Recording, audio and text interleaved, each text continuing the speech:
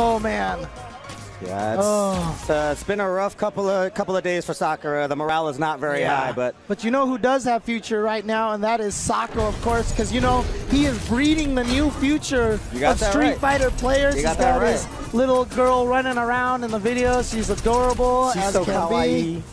Exactly. When in Japan, James, come on, get ready. So, man, what's new? We have a new game. Dude, it's a new game, and you know what? Oh, we got a Menat. Oh, here we go. Here we go. This is Hori Sako going up against Sandbag from Korea. Come on, Sandbag. No.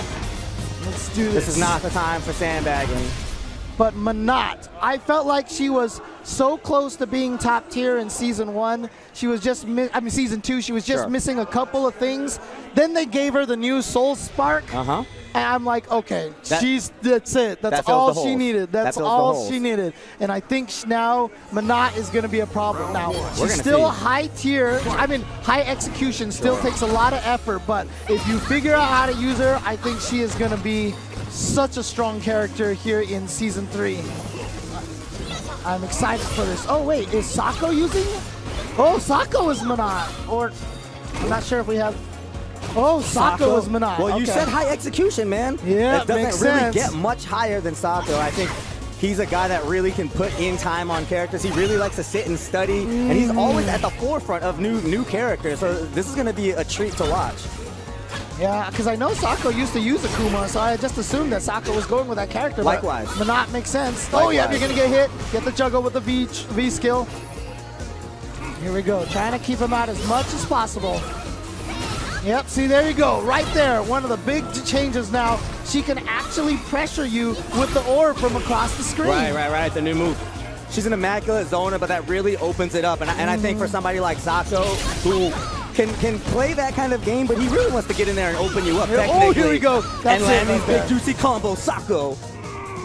Dude, have you seen the new Menat volleyball combos?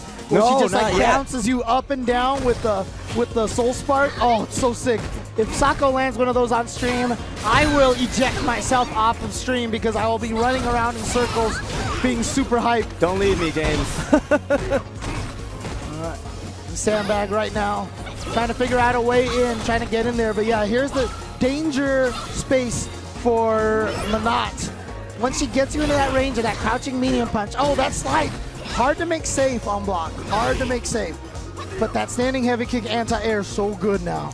The neutral game has been all Sako so far, and Sandbag is really struggling to make any effective offense. Yeah, but this is what he has to take advantage of. Menat's defense, really poor. Very poor. Went low this time. Hasn't got, okay, went to the overhead, but good block from Sandbag. Still spectacular management of resources from Sako, sitting on the super. Sandbag's getting down to the wire here, and he's activated his V-trigger. There we go. What? Easy. Just walk up 1-2. I saw that. Yeah, he just, let me see. Oh yeah, I hit you. Let me convert into critical art. So there you go. Sako taking game number 1 with Menat, Capcom's Street Fighter's newest waifu, you know. We can always use another waifu. Yeah. We're in the land of waifus. You know, she's a cat lover. You know, I'm down with that. So I'm down with that. Neko ga suki da. Yeah. And you know what? To be honest with you, I've been playing a lot of Menat, not due to the waifu status, but you know, just because the execution, the zoning, the way she plays is so unlike Street Fighter 5. Yeah. You know, she doesn't lock you down for a lot of frame traps, etc., and I just love that about this character. Yeah. I feel like a lot of the later characters, the later DLC characters, have really opened the game up in that way. But Sako right now, finally getting pressured. Sandbag putting him in the corner, but defense is there. Up, yeah. Just gets out of there. Beautiful stuff for Sako. Activates, goes low again. Oh, what? Went under the V reverse. I don't know. If Sako had converted off that, that would have been the sickest thing. Oh, what a beautiful air-to-air. All right, so Sandbag. He's in now, so this is huge for him. He has to keep this pressure up. Good defense. That's -2 now on block, so that's why Sako challenged afterwards. Oh, Sandbag just gave him the spacing that he wanted. Sako was forced to fight aggressively from a defensive position with Menat. Like you said, that's not where he wanted to be. Sandbag backed off.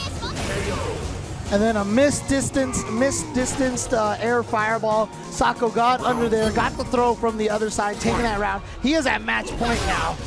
Oh yeah, you'll take that trade any day of the week when you're Menat.